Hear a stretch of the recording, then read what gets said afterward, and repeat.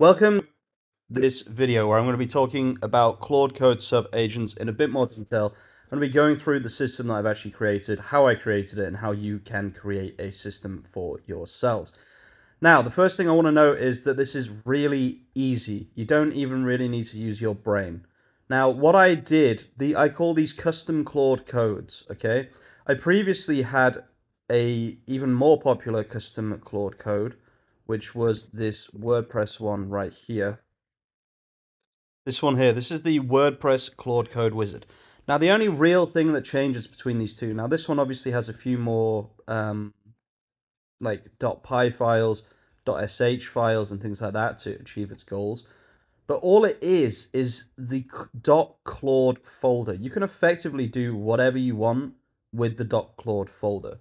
Now, if I just go on this previous one, this is what it previously looked like, and I modeled my new one on this system. Again, all I've done is change the .claude folder. So let's take a little look at that in a bit more detail. Now, just to clarify what this system actually does, it's so interesting to me, guys. I didn't even know this was possible, okay? Now, this works in the following way. Instead of having one Claude Code conversation where you send a prompt and then you hope that it completes itself within 200,000 context window, instead what we have here is a brand new system that can use the 200,000 context window to orchestrate as many of these sub-agents as possible. Now you can see here it does still need to compact. Eventually it will run out of context. But if we added up all of the tokens within these sub-agents, you can see each time we have a tester, we have stuck, and we have coder.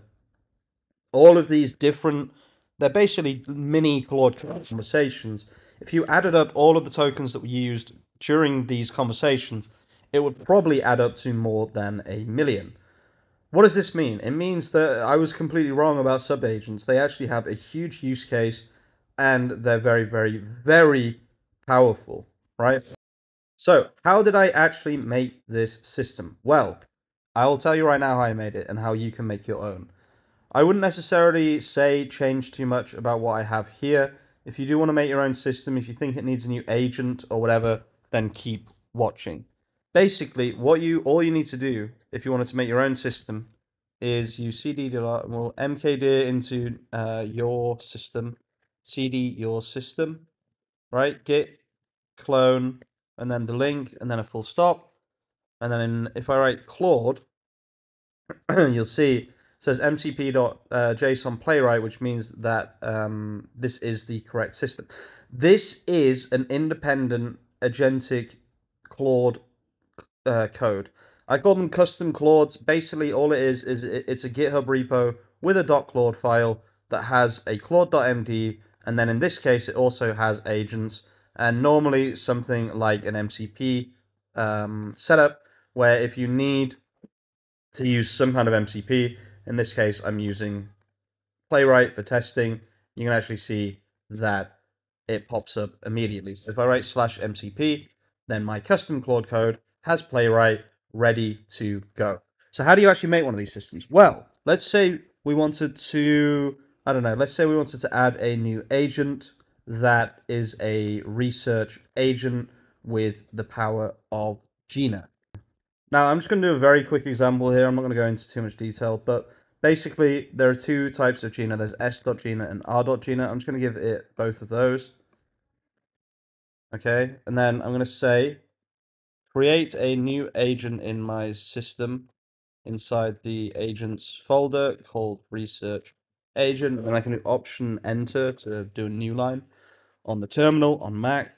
Don't know what it is on Windows. Sorry, Windows guys. I've started to use Mac for all of my coding because it's just superior. I'm not gonna lie.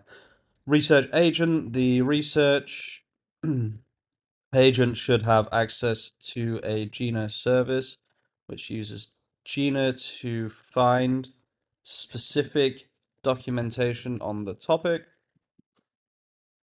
When can the research agent actually activate? Just at the beginning, I guess. Where's my Okay, so you can kind of get a free API from Gina just to practice. So this is 541,000 tokens. Should be enough for now. Use this API key for Gina. And then when should the research agent activate? The research agent should activate when a new technology is raised by by the orchestrator before the coding agent is activated.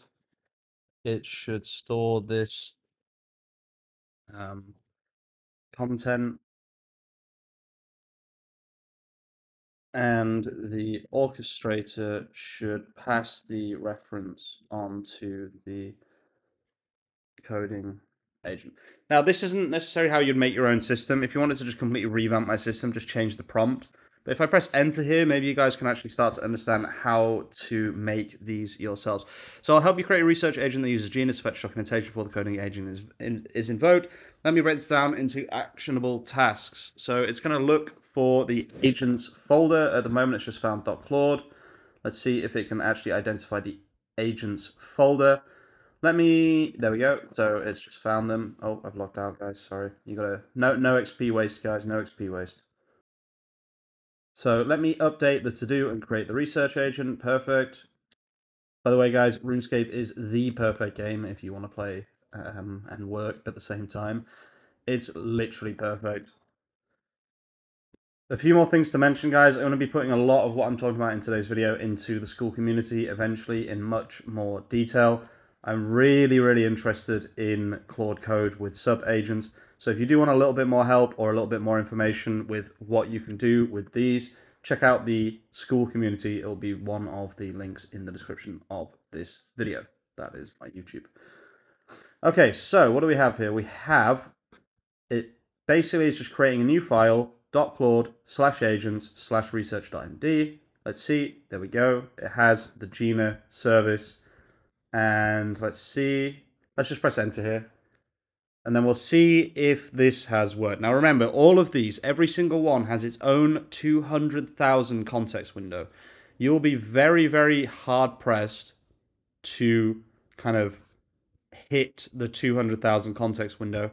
I built an entire project with probably 1 to 2 million tokens used overall by Claude, and I didn't hit the context window. So that's where things start to get super interesting indeed.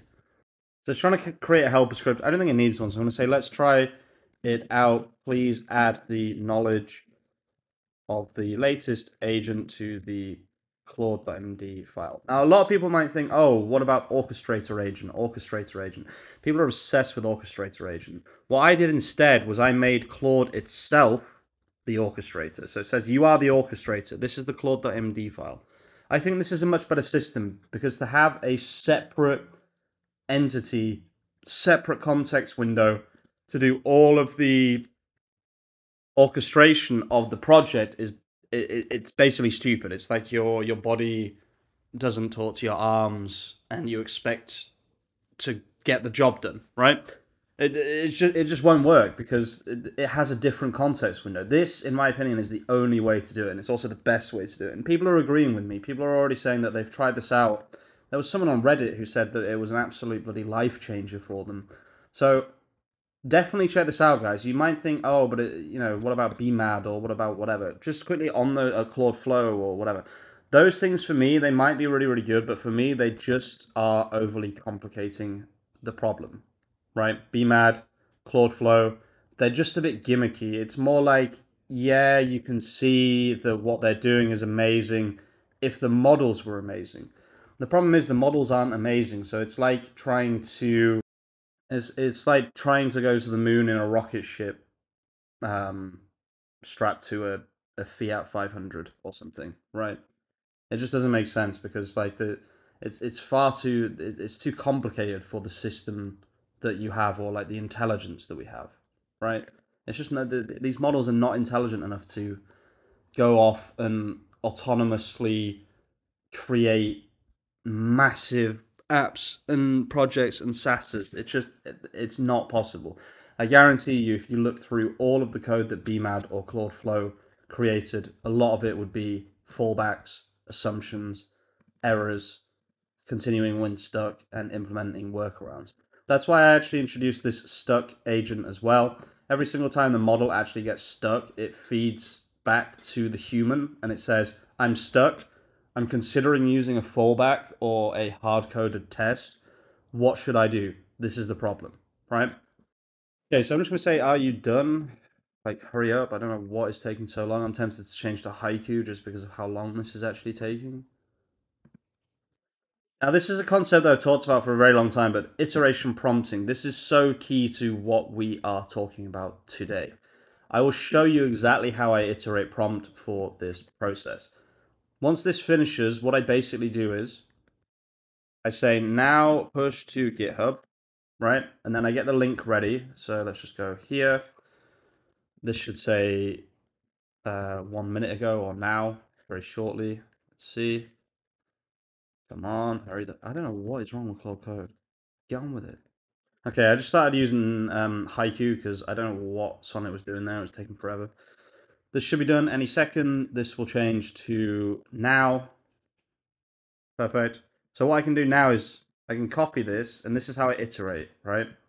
Let's go to a new one here. I don't know what this even is. Whatever. CD dot dot. MKD iteration, CD iteration, Claude. No, sorry. Git clone that, and then full stop, and then Claude. And then I'm going to say, like, make me, I'll just give it the school community prompt because that's what I've been testing it with. So I'm not saying I'm actually adding this to the system. I just wanted to show you guys how I make these concepts and what I'm working with and the point of it, etc., etc. So let's grab this and let's see if this works. So what we should see here is the second that the orchestrator, I think I'm still using Haiku actually, so I might need to change. But the second that the orchestrator passes the task, or Claude Code itself, passes the task on to the coder. So let me first examine this. Okay, there is no project. That's fine. Let's see if we can work that out. Haiku, pretty intelligent, to be honest with you. I was actually quite impressed with Haiku. Let's see if it can get first the past hurdle, the first hurdle, which is creating the Next.js project. Looks like it might have smashed it there. Nope, still getting stuck on the shell commands thing. Okay, so it's just going to create it manually. I don't like it when it does this personally.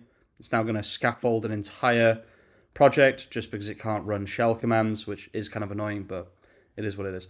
I just want to see if it actually does any of the research stuff. Remember, this is the wrong model. I wouldn't necessarily use Haiku for any of this, so I'm just seeing what happens here because I'm curious to see if Haiku can handle this issue as well as Sonnet. So let's see. Thinking. So now it should. See, now, because Haiku just isn't intelligent in my... It's not intelligent enough.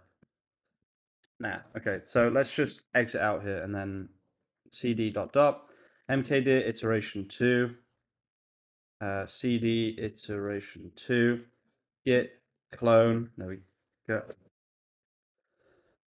Just grab the GitHub real quick. Okay, so let's try this again. This time let's set the model to Sonnet 4.5, send the prompt, and let's see if it does the research task that we gave it. Yeah, you can actually see it says next research Next.js 14 I18 and routing and static site generation best practices. So let's actually see research Next.js. So right now it's doing, there we go, perfect. You can see how this works, guys. I've added a new agent in front of you guys in under 20 minutes. I'm not saying this is what you should do necessarily. I don't even know if I believe in these research agents right now. I need to test this. I'm not saying do this, do that. I'm not saying make this agent, make that agent. What I'm saying is, or what I'm showing you is how I created this system that I created, which in my opinion is actually a game changer because it doesn't just forget what it's doing anymore. Claude Code will no longer forget what it's doing. You no longer have to run a /compact every fucking 5 minutes. Honestly, guys, Claude Code or Agent Orchestration System V2, spread the message far and wide, guys. In my opinion, it's one of the best systems that we will see for AI coding. This is the best part. There's no context pollution. There's no pollution. There's no confusion. There's just 4, or in this case 5, extremely simple agents that work together well. I do want to see if the research agent does successfully pass on this information. But I just love this entire system, honestly. I absolutely love it.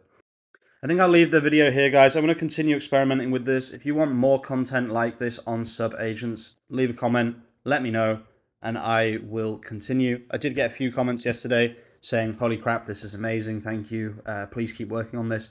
In which case, I will keep working on it. I will probably keep the research agent just because I can't see it being a negative, and I can only see it being a positive. It looks like something about the Gina request here. I know, it looks like it's... looks like it's succeeding, actually.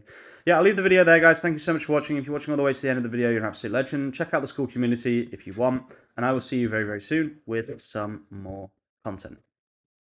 Peace out.